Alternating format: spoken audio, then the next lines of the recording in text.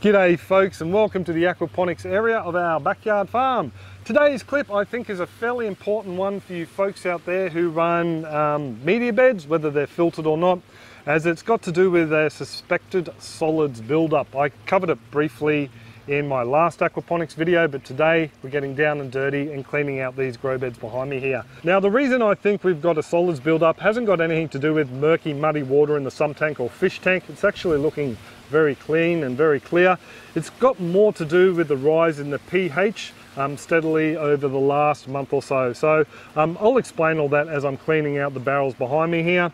First of all though, what I do need to do is harvest these warrigal greens just to get them out of the way, because the plants need to come out of the barrels, and then we'll hook into the mucky job, and I'll give you an explanation as we go.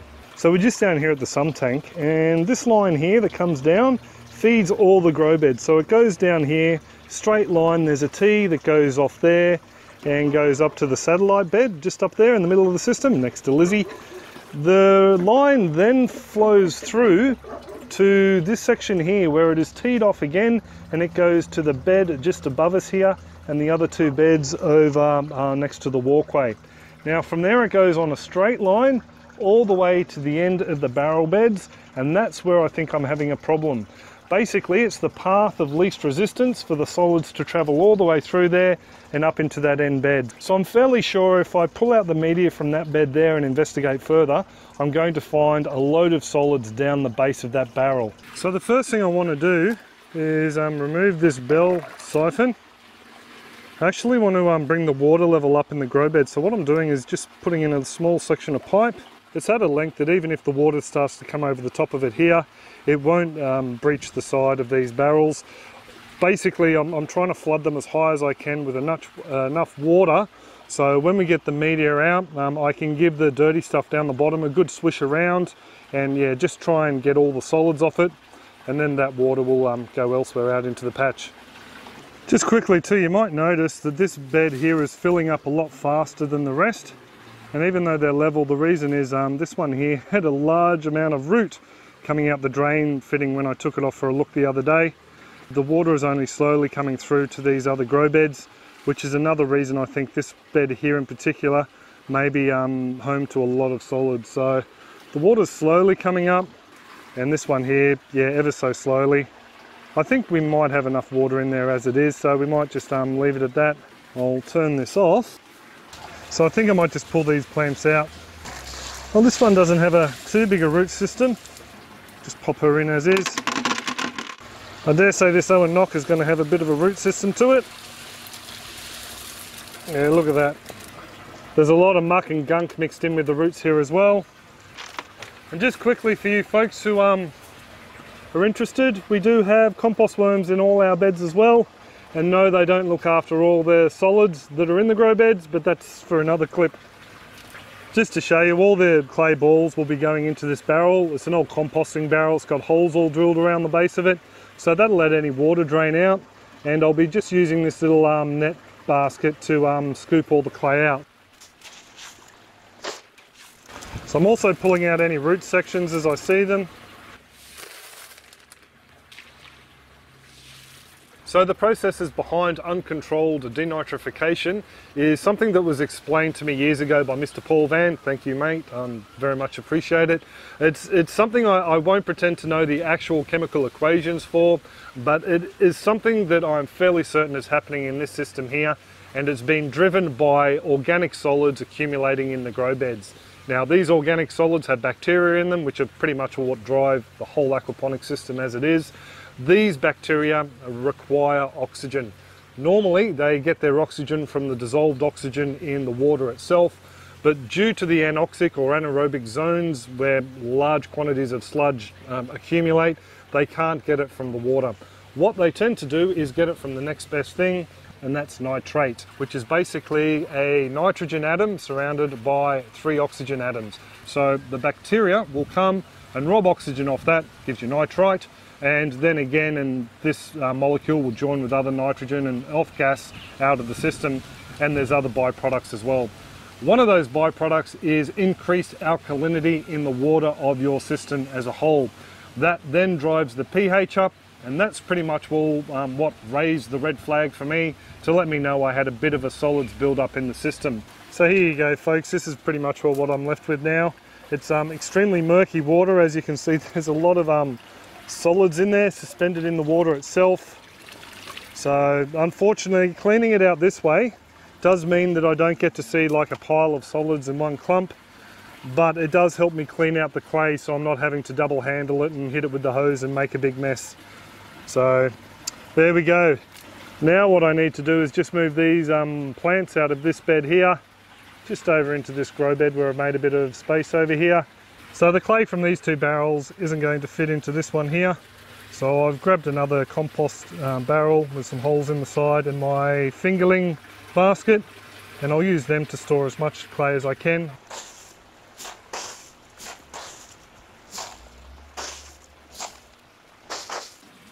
Bit hard for you to see, you might be able to see the muck coming up from the bottom when I disturb it. I was thinking about letting it settle overnight, but I think I pretty much will just drain it all out now.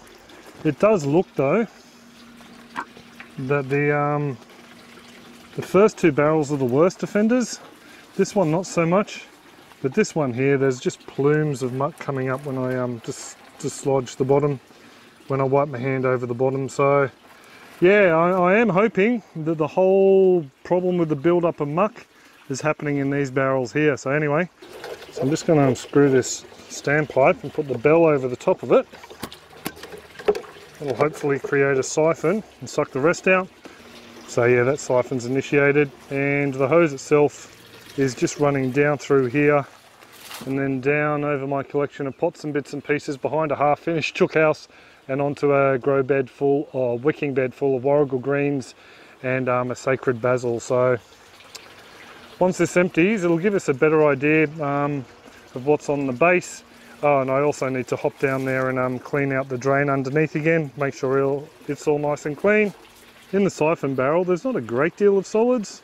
I mean, there are a few, but I would have expected less, seeing as this system isn't that old, or these beds. The middle one has got noticeably more solids. You can probably make out the solids line, the water's there and there's the solids. And this end one is pretty much all chockers. So it's coming up almost to the little bumps on the feet. So yeah, that's probably a good centimetre deep of just the fine solids that have come out of the water. So a lot of them would have also gone out when I drained it from down below there out to the grow bed. So now all that's left to do is to undo this drain fitting underneath. I'll do that now.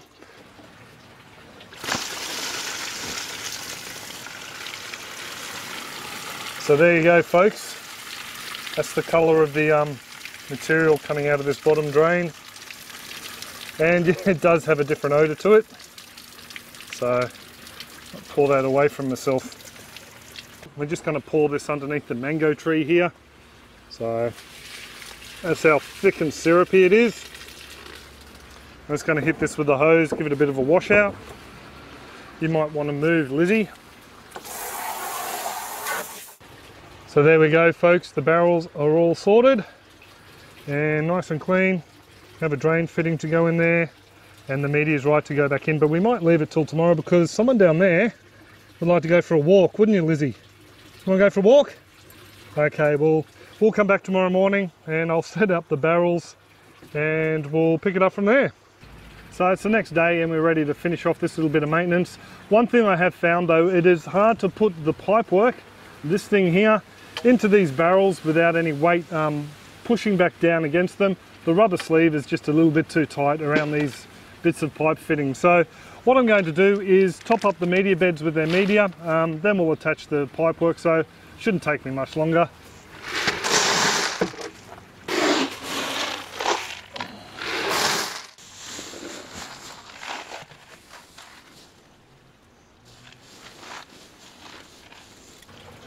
So now I should be right if I've lined these barrels up.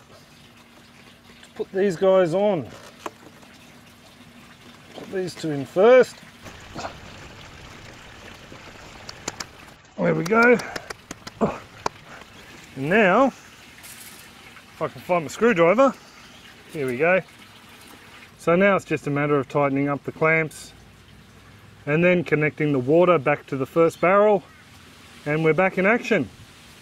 I'm just going to put my little bit of stormwater pipe under here like I normally do. What that does is just allows me to see the water level as it comes up. Not only that, it gives me somewhere where I can dose in the iron and the seaweed directly into the bed and make sure it gets all mixed together well. And we can pretty much all fire up now. So I've learned a couple of things from this whole exercise. Not only do I need to pay better attention to my solids filtration, but also too, with any sort of grow bed where you have the drain work covered up, it is a good idea to make it quick and easy to be able to service that bit of drain work. The roots in this end bed here, just seeing them the other day growing down into the pipework underneath, they could have quite easily clogged up the whole pipework if I hadn't inspected it, and I could have had water overflow from this grow bed here, and I could have basically pumped my sump dry. I have seen some people complain about certain siphons that are set up underneath the grow beds. Similar things have happened, they've become blocked and the grow beds have overflowed. So for these beds from now on, I won't be planting any long-term crops. The sort of things that will be going in here, I'm actually going to go out and buy some seedlings, some beetroot seedlings, and they'll go in these N2 barrels. Nice, quick, fast crop that doesn't have a massive root system that will eventually clog a drain. There's no way I'd grow a tomato in something like this. That's just another bit of a lesson I've learned. So it's been 3 days since I cleaned out those barrels. We're still seeing fairly high pH in the system, so I thought I'd show you my strategy for trying to work out where exactly we're having a bit of an issue with solids building up. We're still sitting up around about 7.3. It actually has jumped up to 7.4 as well, and then it comes down to 3, so it's right on the cusp there of the high 7.3. So definitely something still going on in the system as far as I'm concerned. What my strategy is now is to go around grow bed by grow bed and work out if there is a large deposit of solids in them. I've done the one over the top of the sump tank and I think it's fairly good. And I've also done the far one over the back there. I think the culprit is either this one here with the Kangkong, which I pulled out earlier. The root mass is fairly substantial with that. And it also had a lot of solids collected around the roots itself. I've got a bit of a head cold, so I could smell something funky, but I'm no good judge of smells at the moment, so I don't know if that was really bad. I've kept it one side for Bianca to have a sniff on when she gets home. Just over here we have a bed that also has a fairly well established plants in here. We have some celery just down in here, and I've grown them before and they get a notoriously large root mass. And I also have a load of the Chinese celtis there, and from the look of how they've grown in the soil, they're fairly substantial as well. So what could be happening is those roots could be creating anoxic or anaerobic zones of their own, and little pockets of denitrification happening all through the system for all I know. Just quickly, this Kangkong over here is another suspect, and I've noticed this morning it looks like it's got evidence of mites on it, so I might pull it out as well, but not before I take a few cuttings of some of the younger branches down there, pop them in water, and that will be this year's Kangkong crop. So yeah, the hunt is still on for where the issue is. But I am glad I cleaned out those barrels because they definitely had an aroma to them, and I think they could have been causing part of the issue. So I do hope that this clip has helped you folks out who may have been searching online or on YouTube as to, you know, why the pH is rising in your aquaponics system. For me, I definitely think it is the solids there. While you're here, you can check out that little playlist up there. It's full of aquaponic DIYs and just clips on little aspects of aquaponics that may help you out, including a few small system builds. And you might as well subscribe while you're here as well, and then you can come along and say g'day whenever I upload another clip here to YouTube. I need to thank a number of people, just quickly, the awesome folks over on Patreon. Thank you very much for your continued support. Also to our super contributors, our super patrons. We've had a new one jump on board over here in Australia. Aqua Gardening. They're a Brisbane-based aquaponic and hydroponic store, so check out their goods through their link in the description down below there. Also too, the Aquaponics Grow Different shirt and the Grower Man t-shirt, the red one I've been wearing lately. I wore my new blue one yesterday. I need to thank Chris from Root and Ramble for coming up with those awesome designs. The link to her website is in the description down below. Check them out if you are interested. By the way, I don't get a cent for wearing these shirts or recommending them on the clips at all. I just think that Chris is a fantastic artist, and you know, it's a small company in the permaculture aquaponics sort of niche industry, and I do like to support, you know, people who I think are doing a good thing. So there you go. I will leave it there. I do hope you're all well and happy and that you have enjoyed the clip and maybe gotten something out of it, and I will catch you next time. Cheers all, have a top one. So this little plant here is a little bit too big to pop through the little pipe section, so what I'm going to do with her is put her in this mason jar with some water, and she can go up to the house. It's just got fresh tap water in there, and yeah, we'll pick bits of leafy green off her for the next couple of days, give her something to munch on with the egg sandwiches,